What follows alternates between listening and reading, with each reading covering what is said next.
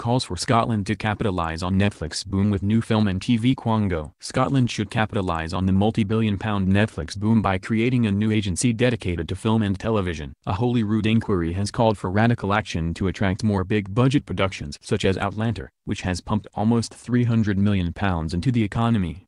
New legislation would establish a Quango called Screen Scotland, which would operate free from stifling red tape and help entice some of the world's top actors and directors. It comes amid the continuing rise of on-demand TV and movies, with Netflix planning to spend between $7 and $8 billion commissioning new content this year alone. MSPs on Holyrood's Culture Committee said there was no guarantee that Scottish government-backed plans to establish a screen unit within the existing arts body Creative Scotland would deliver the transformation required. They said the cumbersome scheme was overly bureaucratic and would not allow the dynamic decision-making needed in a fast-moving industry.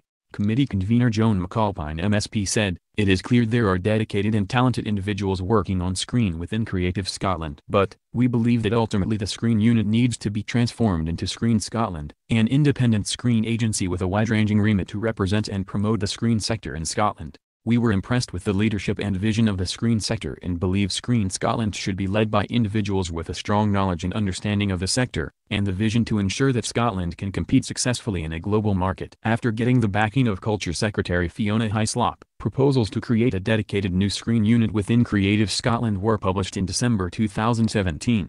However, members of the Culture Committee, who have been considering the plans, have called for a radical rethink, taking the unusual step of publishing an interim report calling on ministers to set up a new Quango.